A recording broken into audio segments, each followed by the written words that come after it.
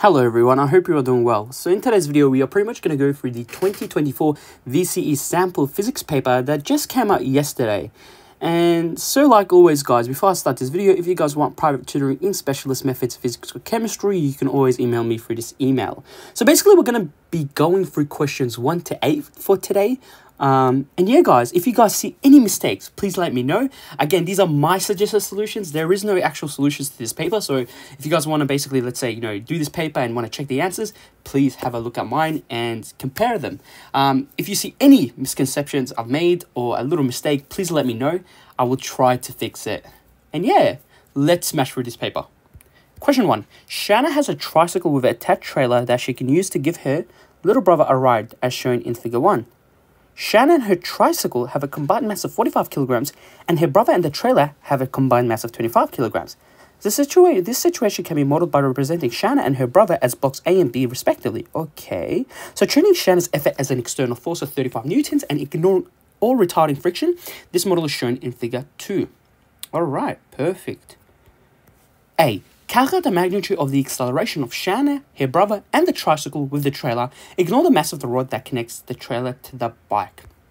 Perfect. So, because Shanna is basically putting all the effort, she is accelerating, and everyone in the system is going to be accelerating at the same rate because they're both all attached. It's like it's all a combined system basically. So, basically everyone in the system has the same acceleration. So, the acceleration is going to be the same for all. So what we can actually do is we can actually combine, we can make this whole two boxes, basically, these two blocks, as a full one block. So let's do that. So we can make that as a one full block. Sorry, I meant that. All right. Where, of course, it's A plus B, basically. It's the addition of masses, which is, let's take a count. So 45, so basically, so 45 plus 25, just want to double check. So we have 70 kilograms, and basically, it's Shanna basically pushing with an external force of 35 newtons, which is accelerating everyone, basically. All right. Now, if we want the acceleration, is basically F net, so we can use F net equals mass times acceleration. There's only one force, and the net force is actually 35 newtons. So we say 35 newtons is equal to your mass, your total mass, which is 70, times your acceleration. So basically your acceleration is going to be 35 divided by 70, basically 0.5. So write that as your answer. Beautiful. So everyone's basically accelerating at 0.5 meters per second squared. Next question. Calculate the magnitude of the force exerted on Shanna and the tricycle by the brother and the trailer. Aha. So basically, we're going to have tension. I mean, it's not a rope. It's like a metal thing, but we're going to consider it as tension. So if you look over here, there's going to be like a tension force. There's going to be two tension forces, and they're both equal. Basically, they're equal values. Now, the main thing that we want to try to calculate was calculate the magnitude of the force exerted on Shanna and the tricycle by her brother. So on Shanna by her brother, which is this one, this tension force. Basically, these two tension forces are the same. So you can actually isolate this system of A or the system of B. But I'm going to basically just isolate the system of B. So I'm going to basically draw a triangle of just B itself, which is 25 kilograms, where it only has a force of tension. So F net equals mass. I should kind of write those all of my working out here. Is it 2 mark? It's only 1 mark. So yeah, so basically it's F net equals mass times acceleration. And so your F net is actually, there's only one force, which is your tension. So tension is equal to your mass, which is a 25 kilogram object, and your acceleration. Now we know they're accelerating at 0.5 meters squared, so 25 times 0.5. Basically two significant figures, that's 12.5, but 13. So it's actually 13 newtons. Is that magnitude? Yep, so it's beautiful. That looks perfect. Is that right? Yep. And both of these actually have the same force. these tension, they are actually equal. So I could have isolated this one if I wanted to, and it still give me the same answer. Question C. State the magnitude of the force exerted by Shanna and the tricycle on her brother and the trailer. So we basically want this one now. Here. Now we know that they are equal, so basically the magnitudes are going to be the same. So it's going to also be 13 newtons. Beautiful. So basically this is just application of Newton's third law here. D. In real life, Shanna finds that once she has got the tricycle and the trailer moving, they travel at a steady speed, so basically like a constant speed. Which one of the assumptions made in modeling her motion needs to be changed in order to explain why Shanna does not continue to accelerate, so she has no acceleration.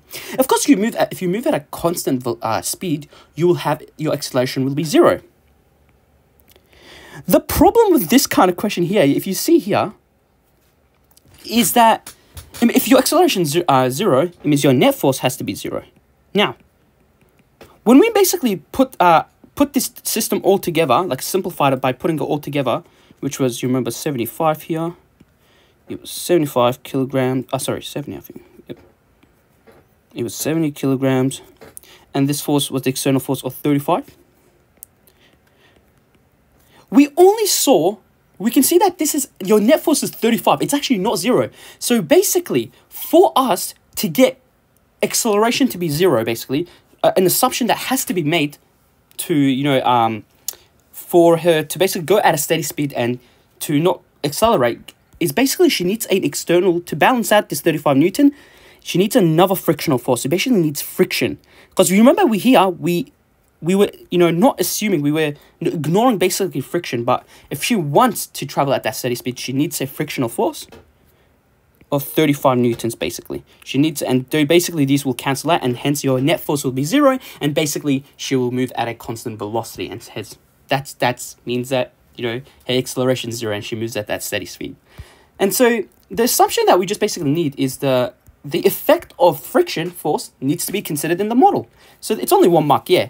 So whichever following assumptions made in modeling her motion needs to be changed in order to explain why Shanna does not continue to accelerate. Yep, she did not consider frictional force, and that needs to be considered for her to not accelerate, basically. So what we're going to say, the effect of friction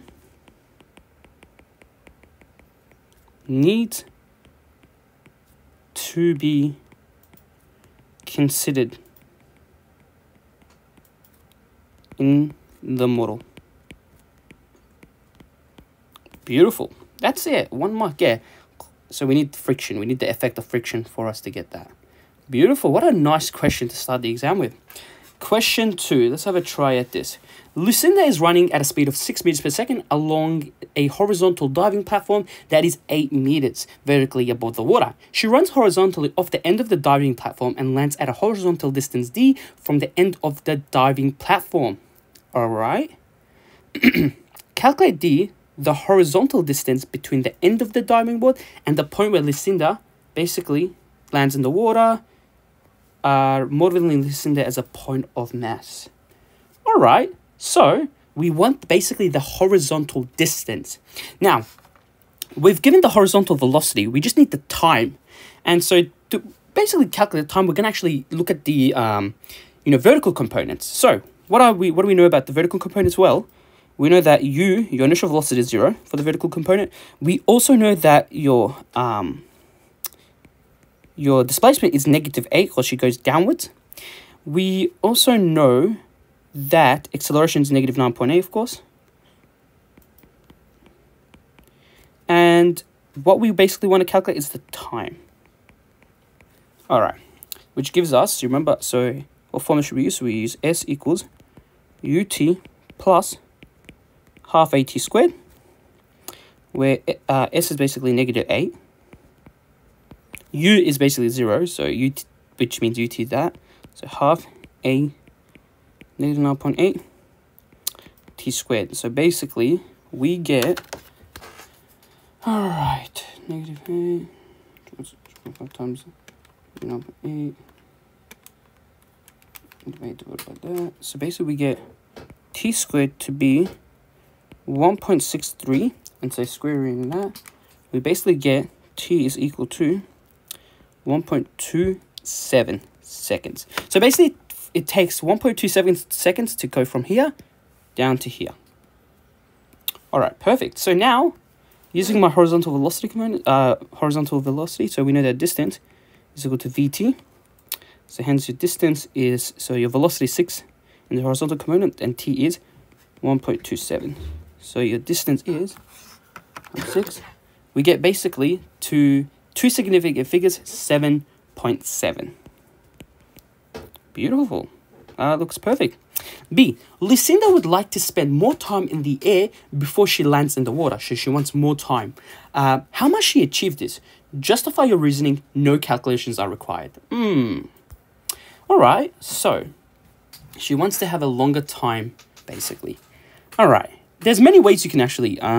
Well, one way she could actually do that is by basically, not just just running horizontally. She can actually do this. If she can, run and jump at an angle, so basically just jump, we basically have also, we don't just add a vertical component, no, we don't just add a horizontal component, we also add a vertical component to her velocity, which basically allows her to have more airtime, basically, to more, before she hits the water. So that is one great thing to talk about, I think. That's the most easiest that comes to my mind. Of course, there's many ways, but I think, to be honest, yeah. Because she's just basically running horizontally. What she can do is basically run at an angle. She can jump off a platform at an angle, basically.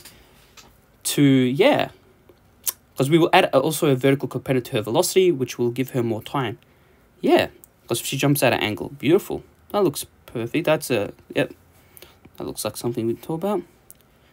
And yeah, because you only need one and you need to explain it. Okay, let's do what we said. So she can basically jump off the platform at an angle. This basically adds a vertical component to her velocity, allowing her speed, so her to spend more time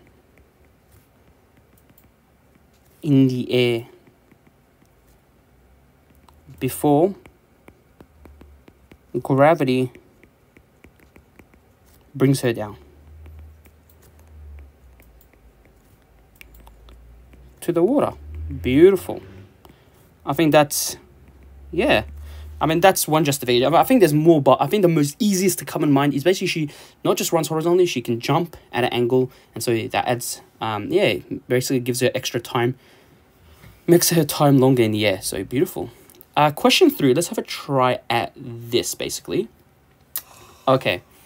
The graph in figure 4 shows the force versus time t for a competition tennis ball while it's being hit by a tennis racket. The ball is at rest, so its initial velocity is at rest before the collision with the tennis racket. All right. Calculate the impulse acting on the tennis ball during this collision. Show your reasoning. So, of course, we have a force time graph. And remember, the area of a force time graph gives you the impulse. So we just need to basically calculate the area. Now, this is not a uniform thing. So basically, the best way to kind of calculate the area, to estimate the area, is to basically find the area of one box. So basically, one of these boxes here. And then to estimate how many boxes there are. So let's first estimate how many boxes we can count. So we can see that there's 1, 2, 3, 4, 5, 6, 7, 8, 10, 11, 12, 13, 14, 15, 16, 17, 18, 19, 20, 21, 22, 23, 24, 25, 26, 27, 28, 29, 30, 30, 31, 32, 32, so 32, we can say 33, including that one, 33, 34, including that one, 34, oh, sorry, that was 34, yep, 34, 35, we can say, 36, 37, including all those, 37, 38, basically 39, including that one, 39, 40, basically 1, say circle 42, let's say approximately 42.5, 43 basically, we're going to say 43, including that one too, yep, 43 boxes I count. So basically 43 squares. Now, of course, there's a range of values you can get, like, you know, if your answer is approximately the same, you still get the full marks. Of course, it doesn't have to be exact. Of course, you're just estimating. So I estimated 43 squares, basically. So I just need to, okay, so let's write those. So 43 squares. So basically the area of one square is what? So it's basically 50, so 50 times 0.001, which gives me times 0.001. That gives me 0.05. And so basically we do is multiply that by the how many squares we had. So 43 squares. That gives me 2.15. Basically 2.15 newtons per second. That's it. That is perfect. That's my impulse. Question B. The competition tennis ball has a mass of this. Calculate the speed of the tennis ball in kilometers per hour. All right. So in kilometers per hour. Okay. So we know that impulse is mass. It's the change in momentum. So V minus U. Now, of course, we know U is 0 because it said it started at rest. So basically, it's just MV, basically. And so we know our impulse was what? 2.15. The mass of the ball is 0.060 V. Basically gives me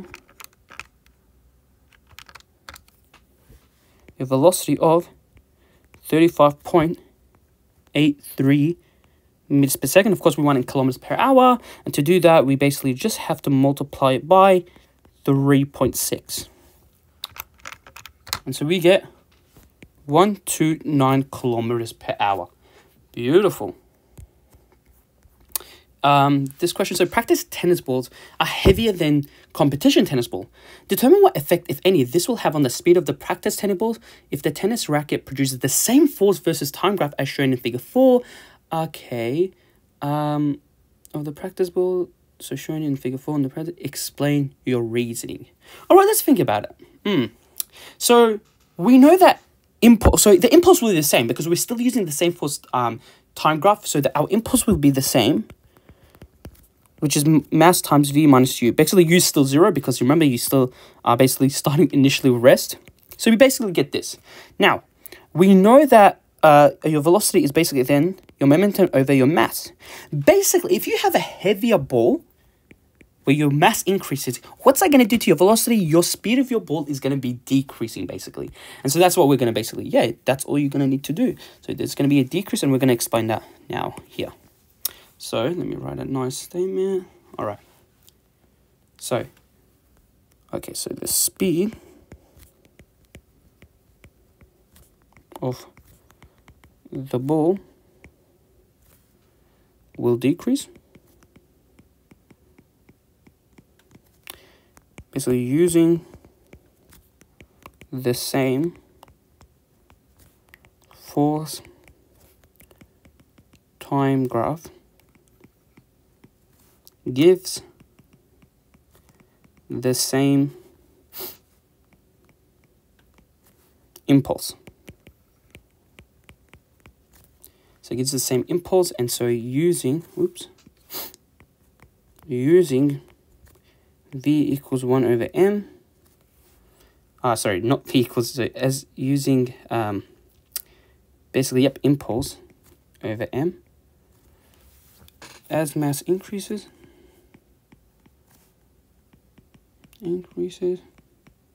V decreases, so velocity decreases. That is, I think that's justified. You've kind of showed what formula you use, and yeah, beautiful.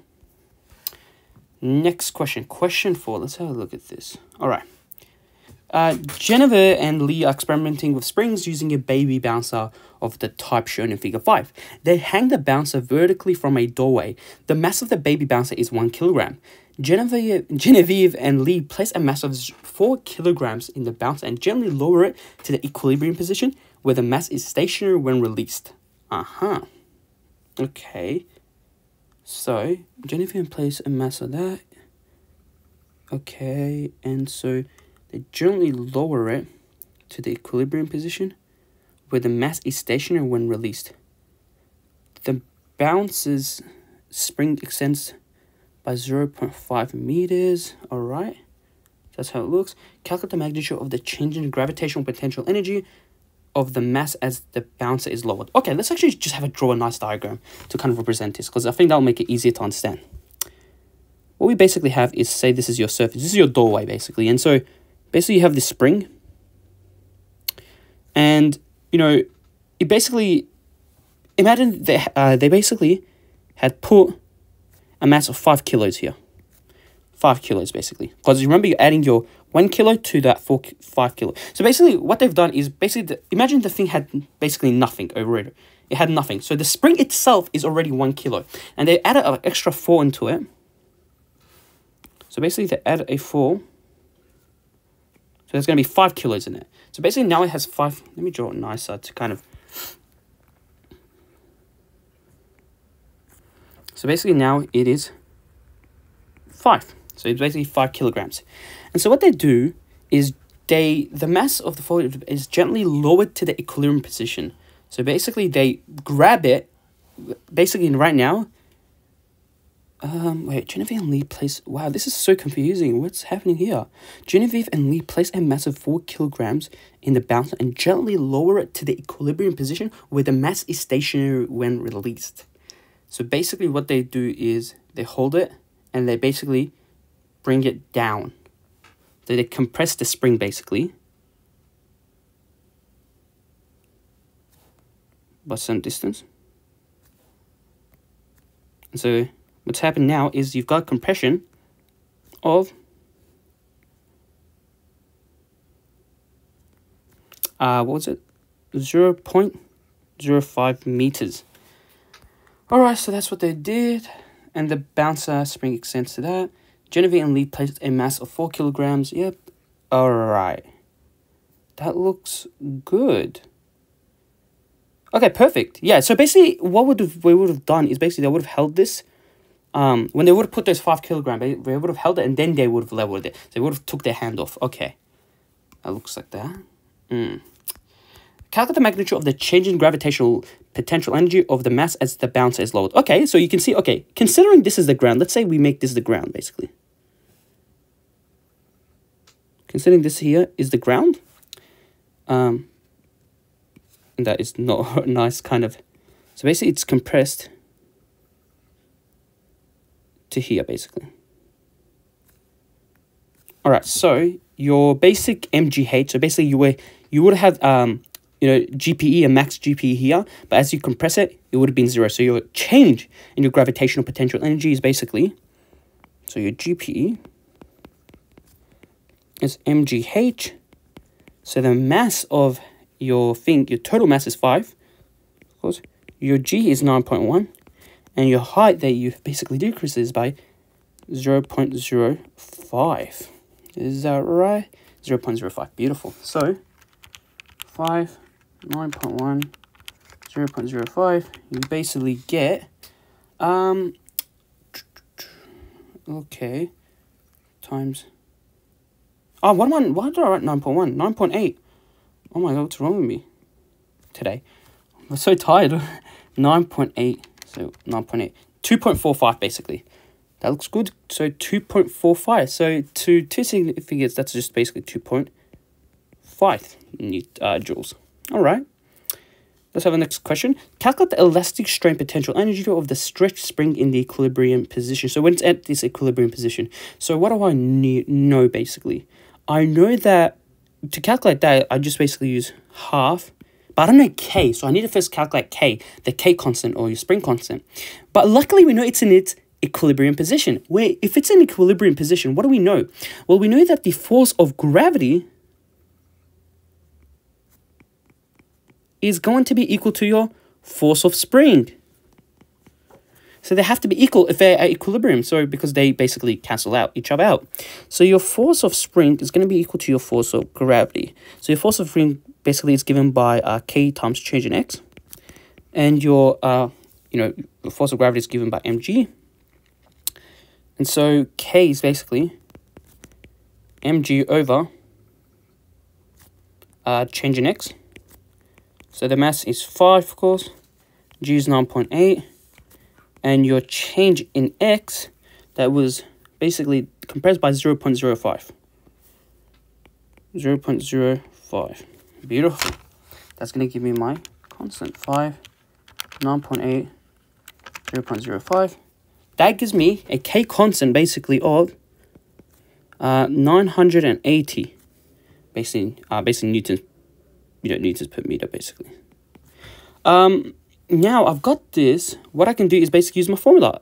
Spring potential energy is half half K change in X squared basically. So basically it's half your K value, which is 980.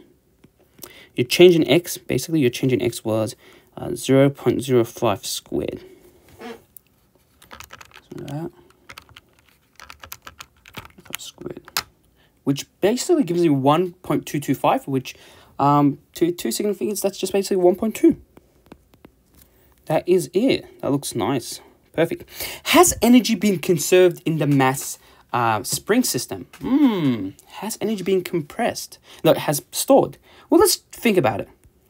Well, we know at the top, it was basically like held stationary, but it wasn't moving. So your kinetic energy is 0. It's only GPE, basically. It was only GPE that was at the top when it was at the top, basically, which was max. And, of course, spring was not compressed. It was 0 also. So, overall, at the top, it was basically your GPE is your overall total energy. And remember, your total energy is always constant. So, that's good, which is 2.5, basically, joules. So, your total energy is 2.6? 2.5, sorry. 2.5 joules. So, as I compressed it down, now here, have a look here. We know that GP is 0, because there's no more height. We consider that as the ground. Your kinetic energy is 0, because when you're at your equilibrium position, basically, you have no velocity. So, your kinetic energy is 0. So, it's all spring potential energy has to be max.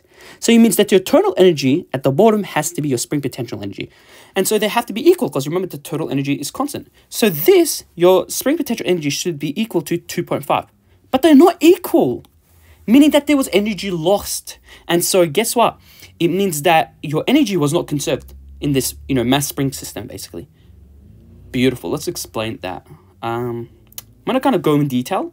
So I'm just trying to help students out to understand this. So I'm going to write a lot. I'm going to explain what I basically just said right now. So first we're going to say energy has not been conserved, has not been conserved. The total energy of the mass spring system is constant. At the top position, only gravitational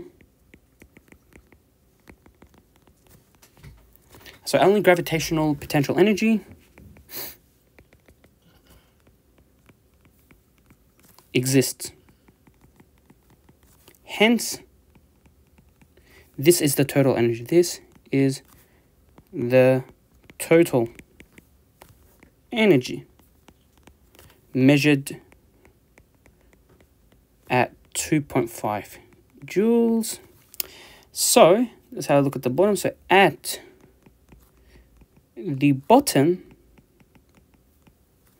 at the bottom, position, energy should be 2.5 joules.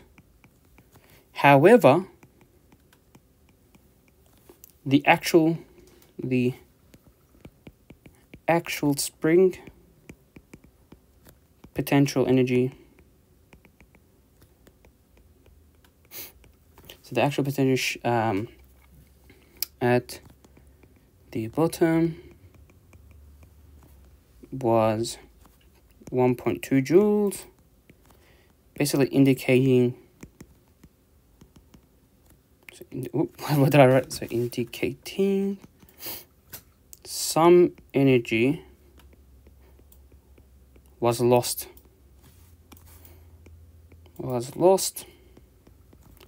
from the system.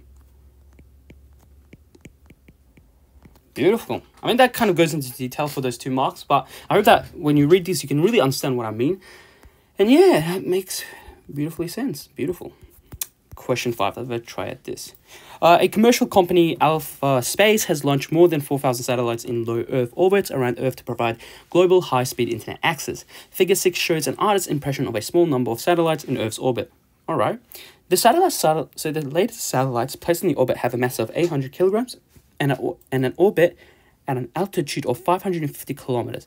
Show that the period of the orbit of the satellite is 5.73. Assuming that the orbit is circular and stable. All right, so let's do that. I'm just going to kind of draw a diagram here. So what we basically have is your Earth. Nice, kind of, I mean, come on. Oh. You have the Earth here, and basically at an altitude at 550, was it? Somewhere around here. 550 kilometers, basically you have like a satellite. So if we want to basically calculate the periods, we're going to basically use Kepler's laws here. So Kepler's law, which is, looking at my sum ratio, where is that? So Kepler's law, all right, here it is. So basically Kepler's law for period is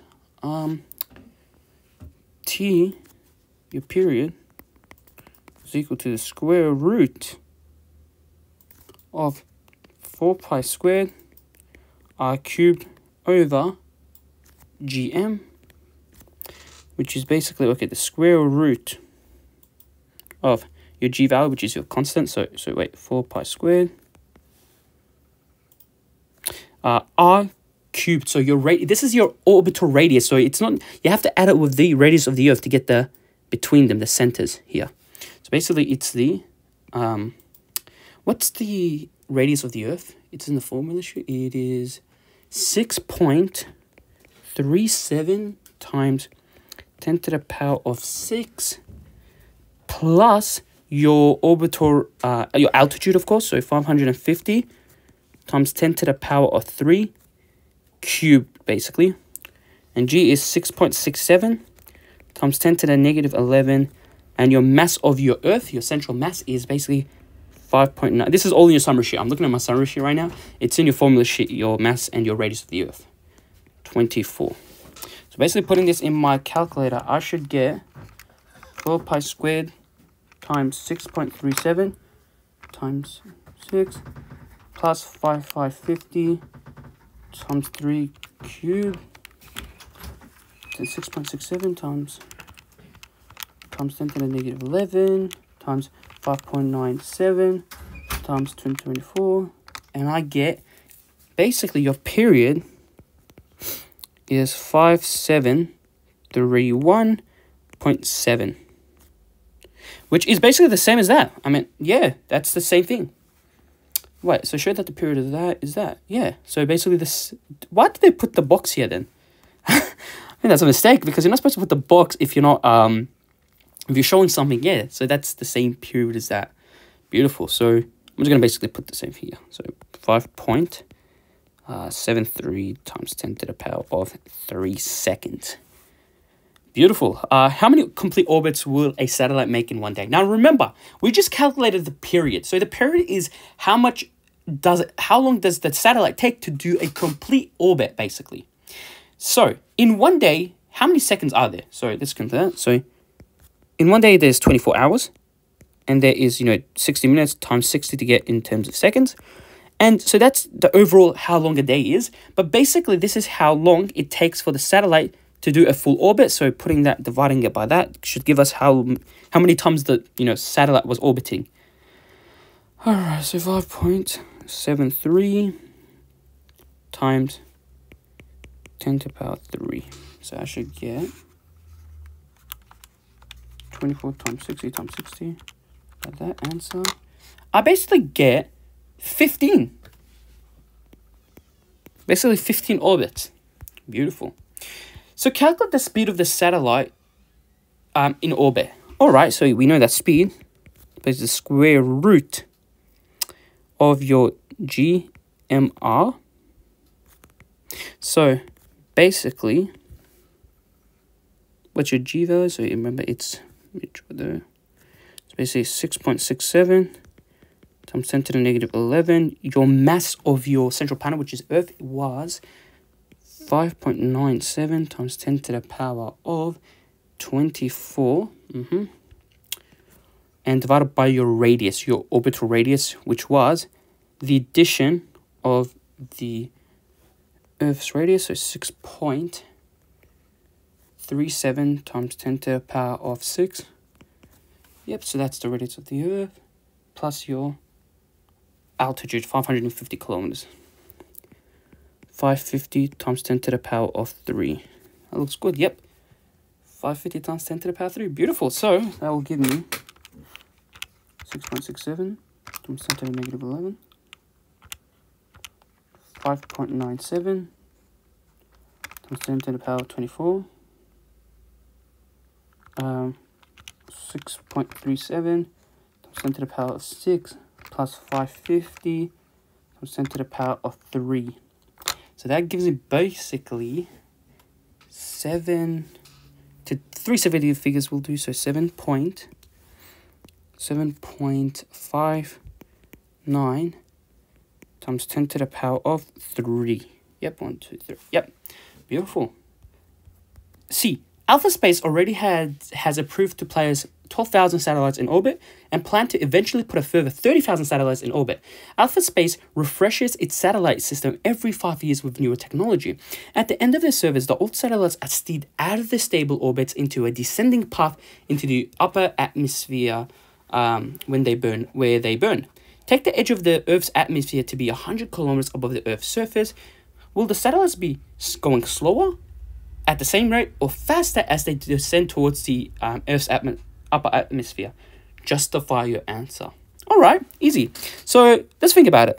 If we know that velocity is basically, again, the square root of GMR, yeah? So basically when your satellite, they basically put the satellite, they steer out the satellite descending. So it descends to the upper atmosphere of the Earth. So your radius basically is decreasing. Basically your radius is actually decreasing.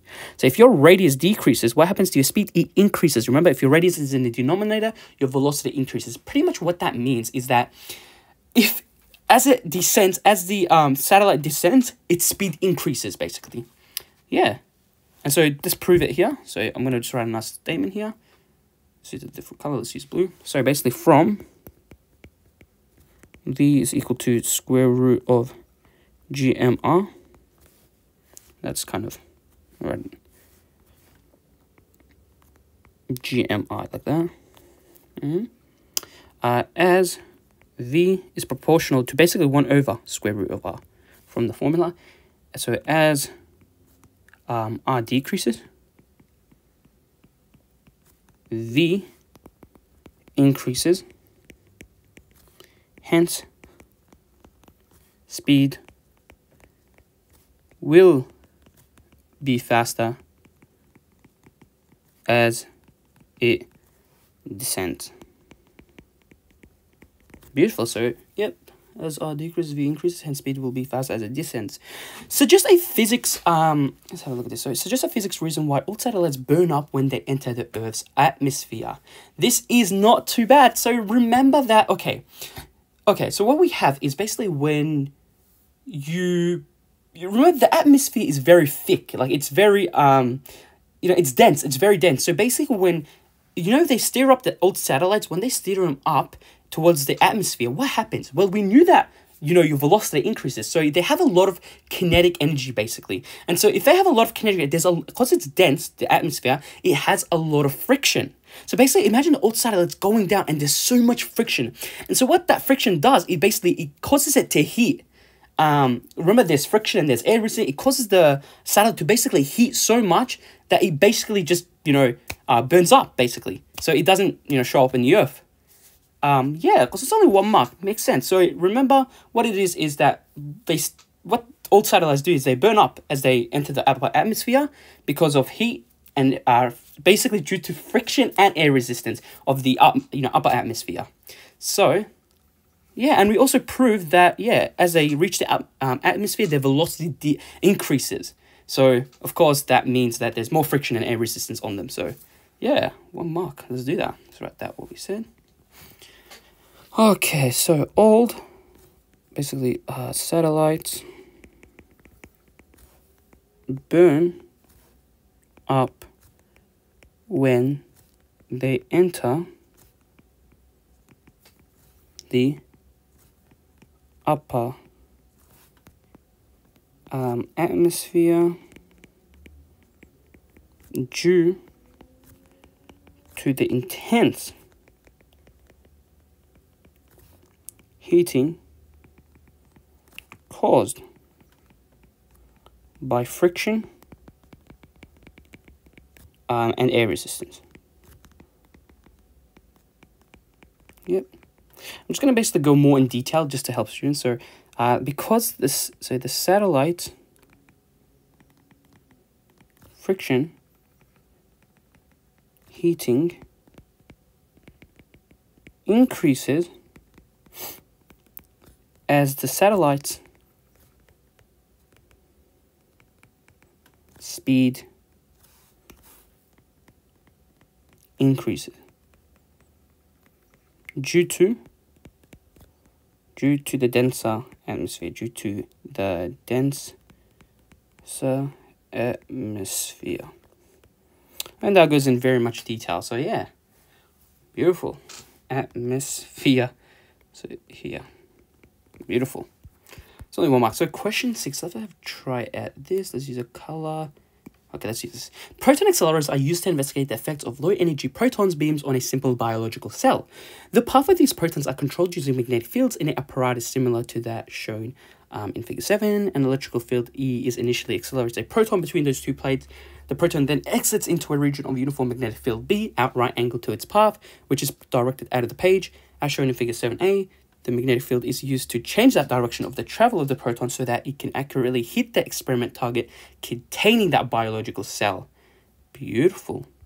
So mass of the proton, charge of the proton. There's a mistake here. Have a look at here. Why is the mass times 10 to the power 27? It's supposed to be a negative there. That's a little mistake they've made there. So just supposed to be a negative down there. Negative 27. It's very small. So we have the charge of proton, x right, accelerating voltage, distance, and the strength of the magnetic field. Calculate the strength of the uniform electrical field E between the two plates. Easy. So I'm just going to look at the formula to calculate the electrical field strength. So, all right. Okay, so we know voltage is equal to ED. So if we want the electrical field strength, it's E is equal to voltage over distance. So your voltage is basically 10 times 10 to the power 3, because it's kilovolts, over the distance, which is 20 times 10 to the negative 2 to make it into meters. So 10 times 3, 20 times 10 to the negative 2. Basically, that gives me, so 1, 2, 3, 4. Basically, gives me 5.0 times 10 to the power of 4. Beautiful. Determine the energy of a proton in electrovolts as it exits the electrical field. Now that's easy because we know that kinetic energy, which your energy, is QV. So if I know that the charge is basically 1.6 times 10 to the negative 19 of a proton, and timesing it by the voltage was 10 kilovolts, we basically get 1.6 times 10 to the negative 19. 10 times 10 to the power 3. We get basically, in terms of kinetic energy, 1.6 times 10 to the negative 15 joules. But we want it in terms of electrovolts. So basically, just don't forget to divide it by 1.6 times 10 to the negative 90 to get into electrovolts.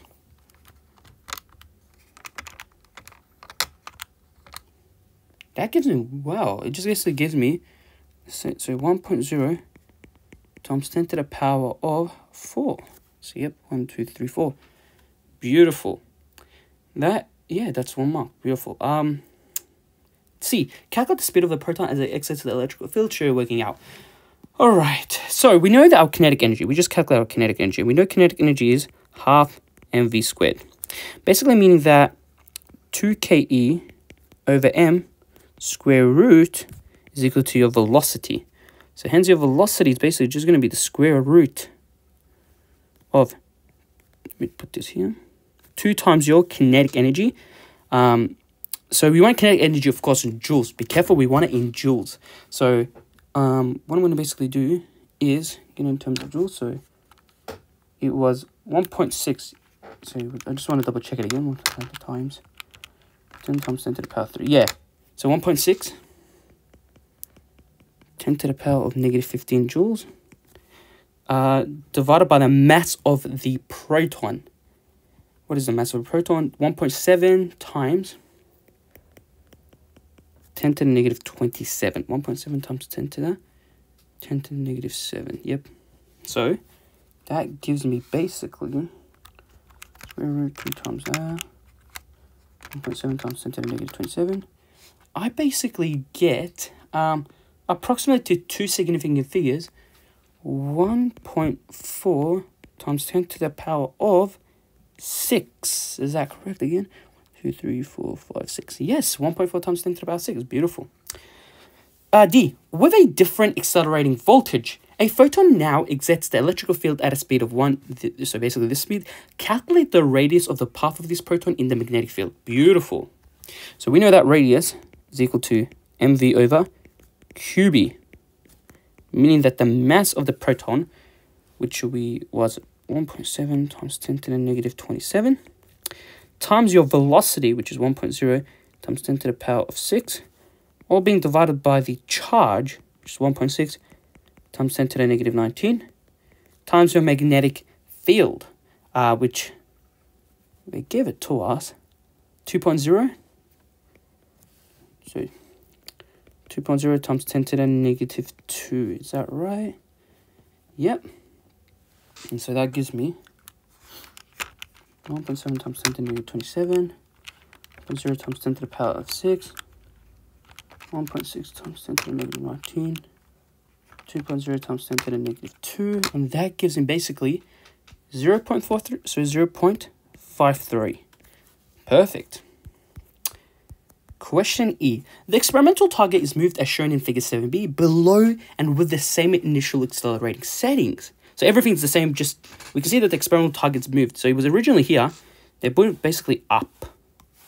So just one modification to the value set for the experiment equipment that will allow the proton to hit the experimental target in this new position. I mean, there's many ways you can do this. So modification to the values of set of the experiment. Okay, let's think about it. So what we want to do basically, what our aim we want to do is basically we want to decrease our radius, because remember how our radius is this here? If you decrease your radius, you'll hit the experimental target. So we want our radius to be basically decreased. So remember that radius is mvqb. So, okay, let's see ways we can actually decrease your radius.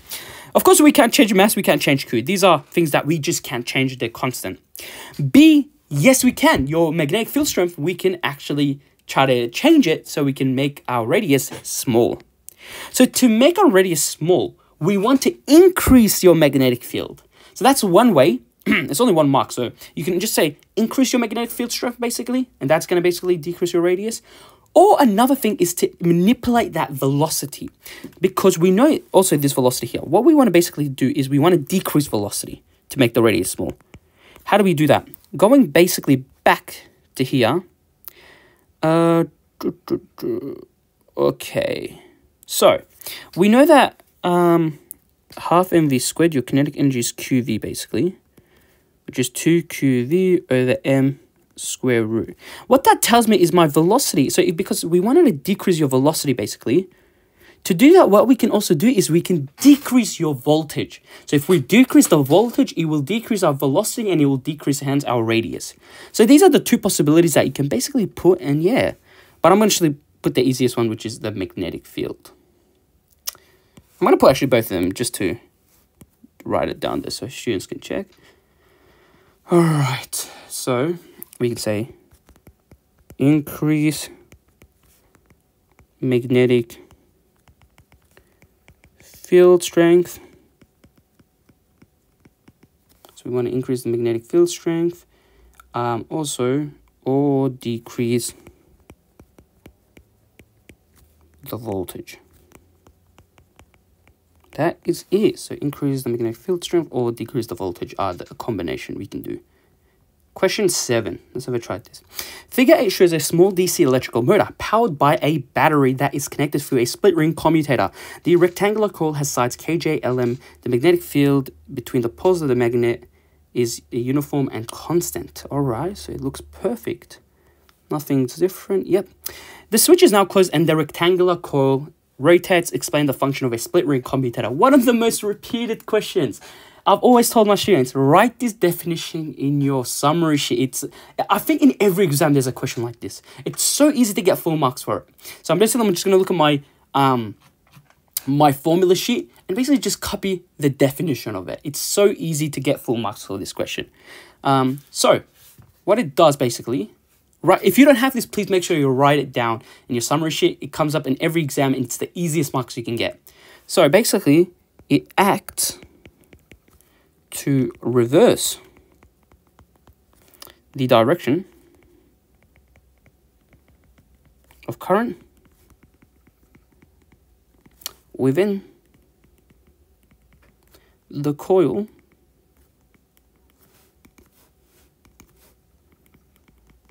at every half rotation at the vertical position. This reverses the direction of the force on each side of the coil so that the direction of rotation is constant. Beautiful. Done. Easiest 2 marks you can get, or 3 marks sometimes in exams. Let's have a look at the next question. B. On the axis below, sketch the force on the side JK on the rectangular coil. So the force on JK versus time for 1 complete revolutions of a DC motor. Take directly up as the being positive and take t equals 0 from the position of the coil shown in question 8. All right. So basically JK, let's have it. So we're taking up as positive. How would that graph look like for 1 complete revolution? So JK, so basically the current's going this way. And using my right hand slap rule, the force is up basically on that. So the force on JK is basically our force is up. Okay. So our force is basically up. Now, let's really have a think about this. All right. Now, we know that the force is always constant. Remember that this force is always constant. It's always there. So if I'm drawing like basically a force time graph, imagine having a looking at through this side. So imagine this is your LM, looking at the loop in this side. So imagine this is your LM. Okay. And so this is your J, basically, and this is your M. So basically, we can see that the force is up on J to K. So this force here, that's your up. So that's good. So it starts at the positive and it's constant. And so even as the loop basically starts to move, to rotate a little bit. So let me just do that. The force is still up. So still, this is your J and this is your K. J and this is your M. Your force is still up. your force is still up. And it's always constant until it hits the vertical position. Basically, when you hit the vertical position, we know that when you hit the vertical position, what happens if you hit the vertical position? So that's your, and J, and this is your M basically at that position. What happens? Well, when you're hitting that vertical position, your splits in your split ring commutator will be like this basically. And so there will be no electrical contact between the external circuit and the coil. So there's no current. And so guess what? Basically when it hits that vertical position, there is no force. So let's think about this here. So basically, for nearly a quarter of the turn, so basically quarter of a turn, the force is constant and it's positive because it's always up. Basically, it's like this, it's up. All right, like that. And so when it reaches the vertical position, we know that the force becomes 0. And so what happens is disconnect, basically. So you can get this. And so then what happens is this. So when it disconnects, basically the torque is still there. And basically it still pushes it a little bit more to the right. And then guess what? Then this happens. Your current, so your direction of your force changes because of the split ring commutator. So basically, now this is your J, and basically this is your M, basically. And now the force on J and K are basically down. Now it's downwards. And so basically it will be downwards until it basically, so it will be downwards. So we went through here. So basically it will be downwards forward. So basically, what am I saying? Wait, so it'll be, downwards. So if it's this the vertical position, basically. So when it's kind of rotated like this, it'll be downwards.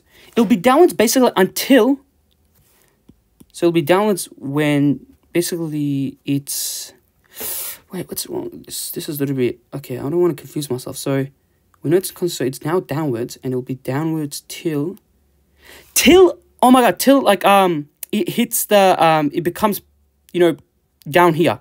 So before it moves this way, basically. So it'll be down basically for the rest of the two. There we go. So better, that's the quarter of a turn. Then this is the, when it's basically now, rotate a little bit here. And so as it a little bit more rotates, when it hits again the vertical position, when it hits that vertical position, then it will come back to an upwards force up, basically. Its force will become up again. And go to the right. It will have a positive one. And so that's how the graph would look like. I hope that makes sense. I think that is correct. If I'm not mistaken, it looks, yeah, makes sense. Because the force is constant. Remember, the forces are constant.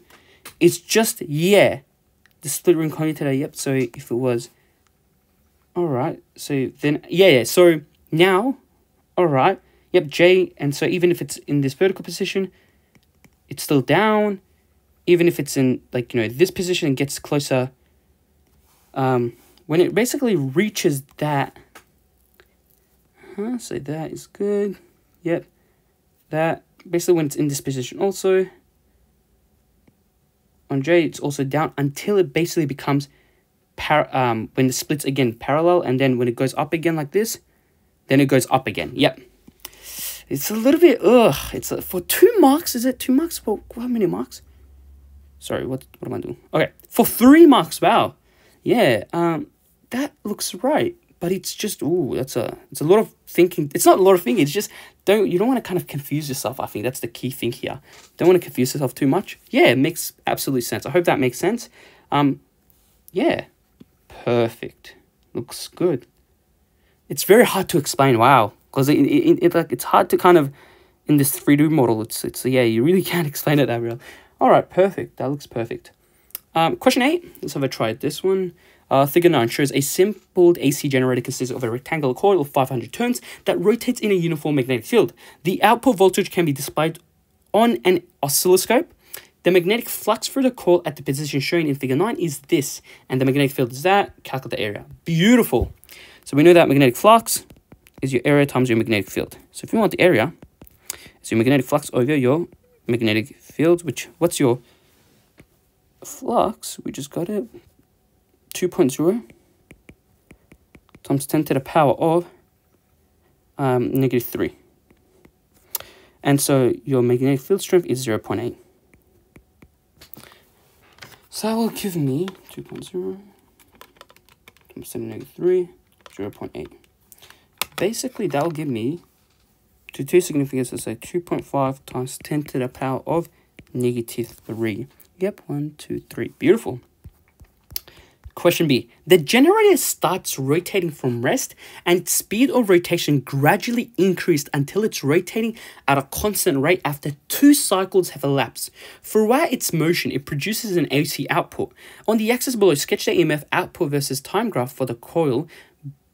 Beginning when the coil's at rest, when it produces a constant AC output, show at least 3 cycles of the coil's rotation. Values on the axis are not required. Wow, this here is a very, very hard question. Not because it's not hard, it just takes a lot of thinking, critical thinking here. For 2 marks is not a lot. I think it should be like 4 marks. Yeah. So let's kind of think about this. All right. So basically what's happening is basically it starts from rest. Let's think about it. So I'm going to draw the easiest way to draw an EMF graph is first to draw that magnetic flux diagram of it. So basically let's try to draw one. What's happening is basically this. Well, initially what's happening is, all right, let's think about this. So we can see that the coil, like when it starts, it basically has maximum magnetic flux because those field lines are passing through it. But because it starts at rest, it's basically slowly rotating. It starts slowly rotating from rest. So it means your period is very long. So it'll basically look like this. You'll have this very long period. And so as it gradually gets more speed,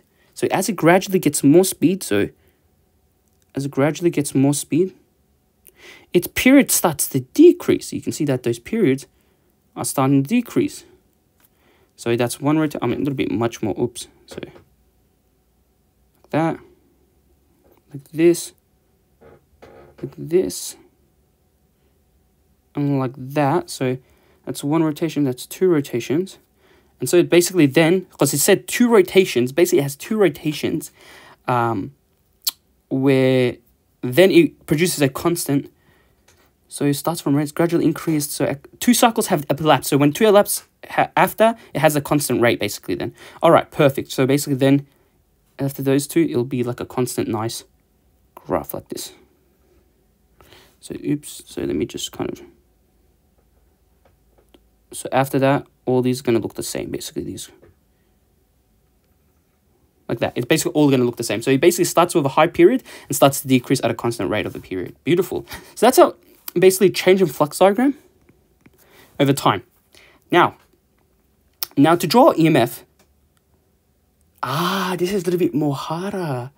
So what's going to happen with our EMF is a little bit different because we know that EMF is your change in flux over change in time, where of course you have n, but we don't worry about n here. So we can easily use our change in flux diagram, but there's also a big problem. The time, it starts slow, so your time is very high, meaning that your basically amplitude of your EMF graph is going to be very low, and so as it gradually speeds up, its amplitude is going to start to go higher and higher and higher until it reaches a constant value. So that's what we don't want to forget too. So let's have a draw at the diagram basically. I want to just draw now, having this to help me out. I can easily use this to my advantage. Oh my god, I just basically need to move this a little bit more. Come on. There it is. Okay, so I'm going to leave it right over here. Okay, so what's going to happen basically is, so this here, if you don't know basically methods, this looks like this is a cosine graph basically, close to a cosine graph.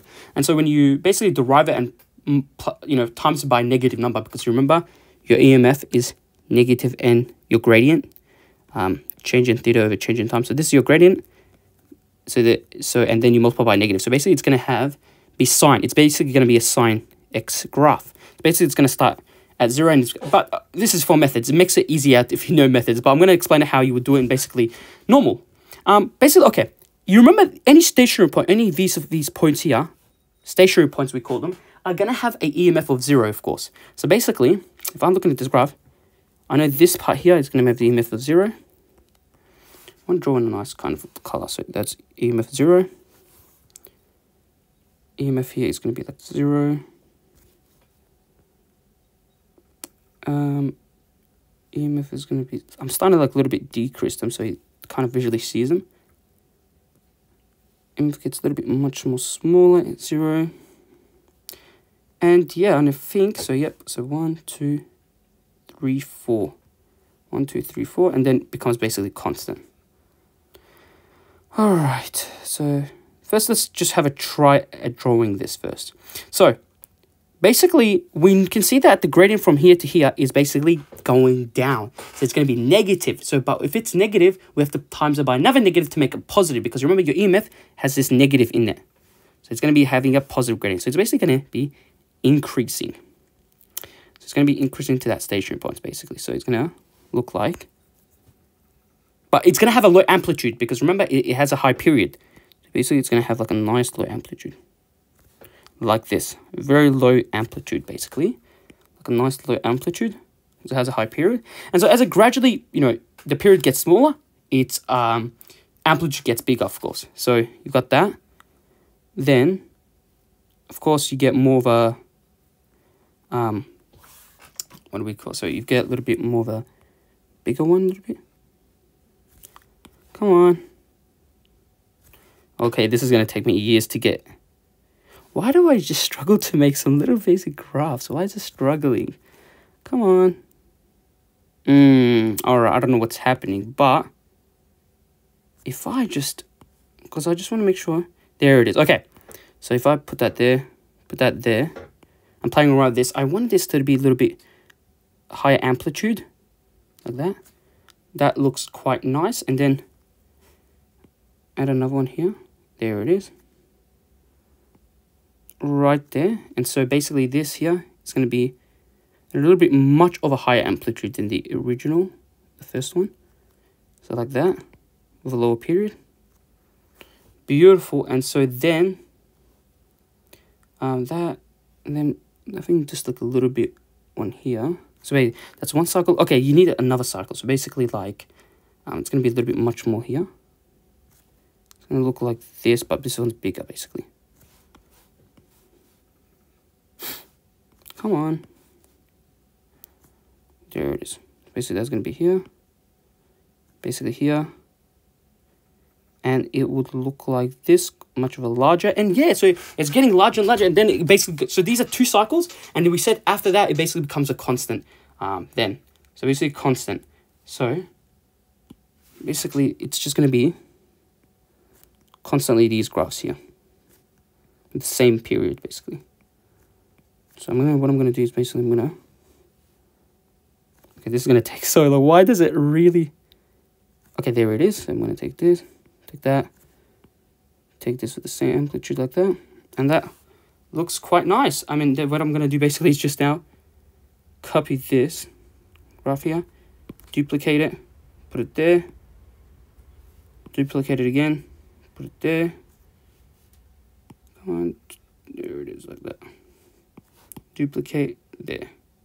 So this is more than a lot of cycle, but it should look like this. So it's going to start with an amplitude that's going to be starting small, and then as it increases, it's going to have a larger amplitude. Basically, yeah. That makes absolutely sense. Beautiful.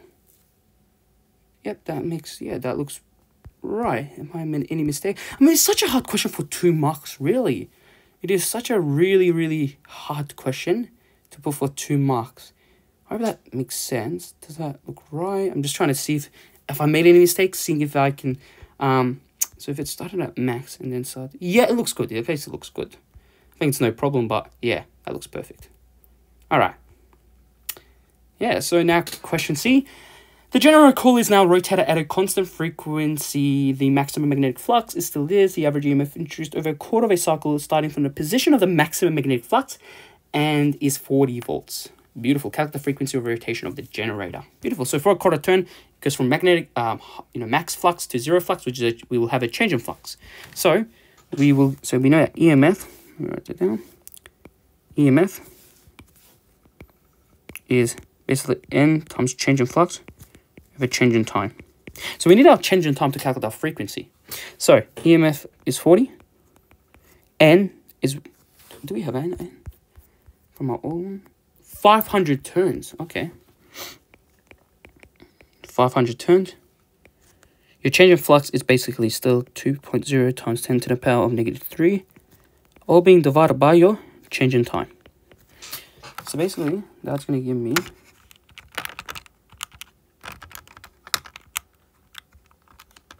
it gives me 0.025 seconds. Now, think about it. This is not, remember, we want our period. We need the period. The period is how long does it complete a full revolution. This is only a quarter of a turn, so you need to multiply by 4.